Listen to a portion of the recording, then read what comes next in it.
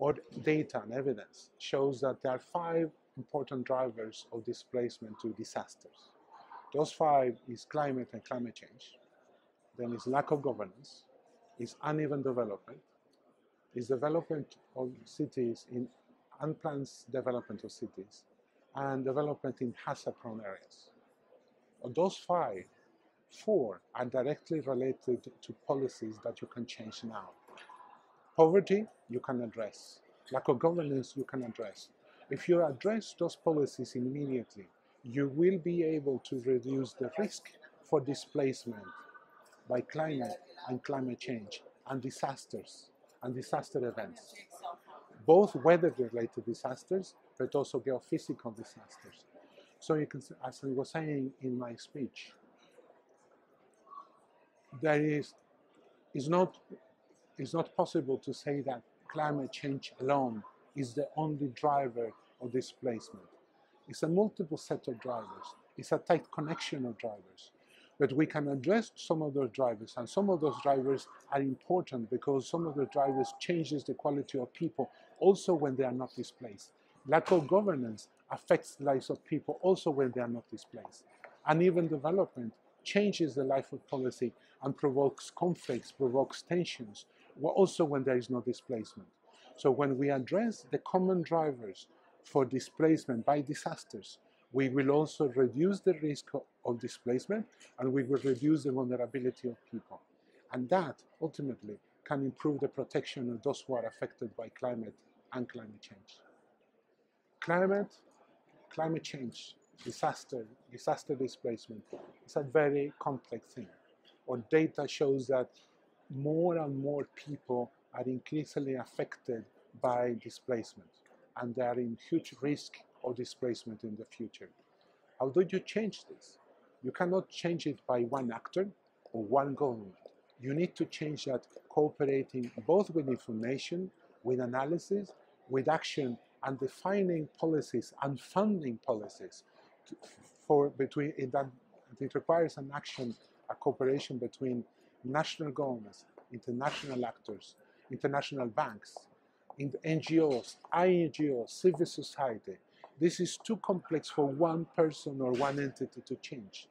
The challenges that we have now requires that everyone do their best to reduce the risk for displacement. There is a debate about that migration can also be an adaptation to what is going on to climate change.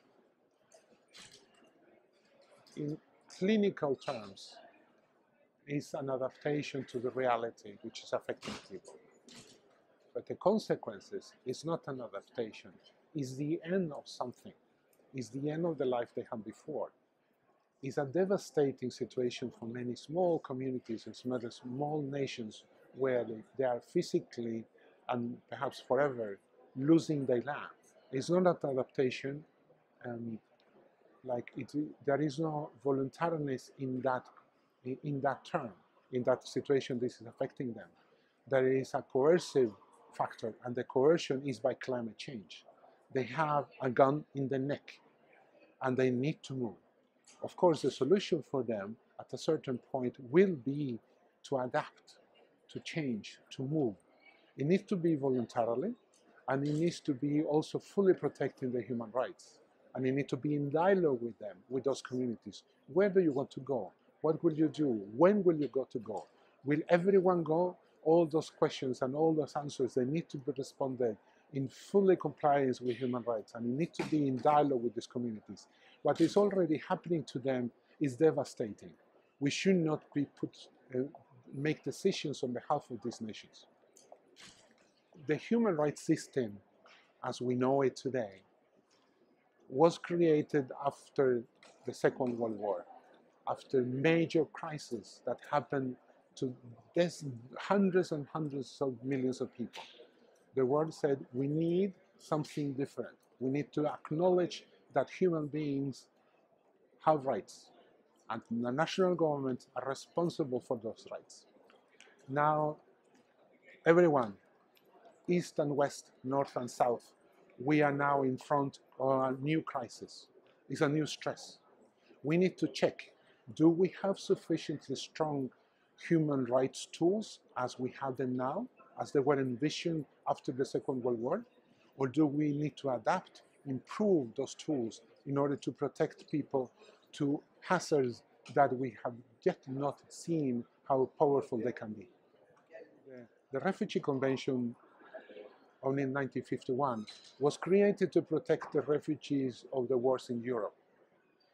Then in 1966, 1967, the international community said, okay, there are more people than those who were affected in Europe who need protection. So then it was adapted, protocols were made. We are facing the same challenges for international protection of human rights. We need to check in. Do we have sufficiently strong tools? Are all those political measures that we are now doing with the climate negotiations, are also those taking in consideration the need to protect human rights? I don't know the answer, but I know that we need to check, and everyone needs to do that assessment.